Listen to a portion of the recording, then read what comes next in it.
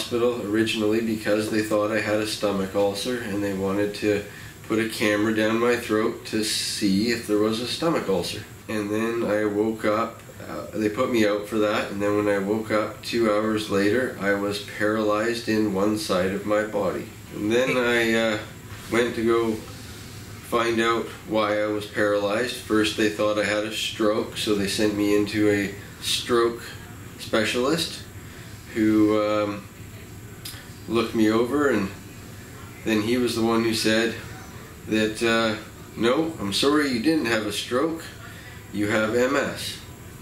And then I was sent to the MS clinic where they wanted to give me drugs to cripple my immune system, and I did not see that as a good option.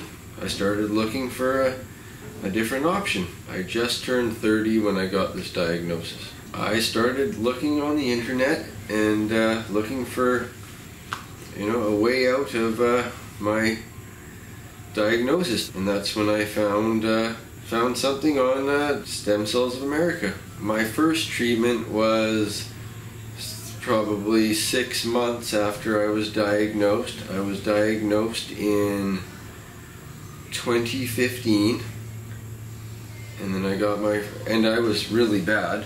I was double visioned, I couldn't walk, couldn't think, my brain didn't work. And then I came to Stem Cells of America and got my first treatment done, and within the first couple of days, first day really, I could see. I wasn't double visioned anymore. I could walk. I walked throughout the zoo for a couple of days. I went to SeaWorld. Everything started to get much, much better. I felt great. I mean, I felt like I was getting my life back, and I'm very happy that I found Stem Cells of America. After I had the first treatment, everything was going very well, and so I decided that I should continue doing this so that I only got better. I didn't want to go downhill, I wanted to stay getting better. And then I just came down again, because I haven't really had a problem since my first treatment.